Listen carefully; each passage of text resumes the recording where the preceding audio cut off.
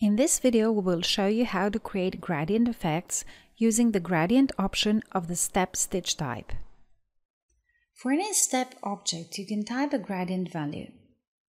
Using this parameter, you can adjust the ending density of an object compared to the starting density.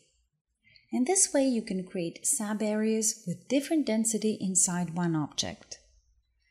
The gradient is a percentage value with range from minus 500% up to 500%.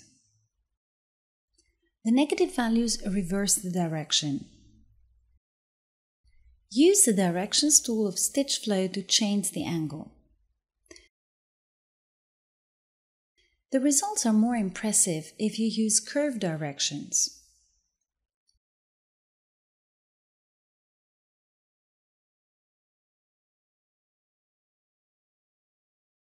You can also create blending effects using gradient. Now that you have created a gradient effect that you like, duplicate the object, one on top of the other.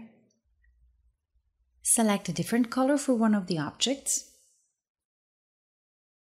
And now set a positive gradient value.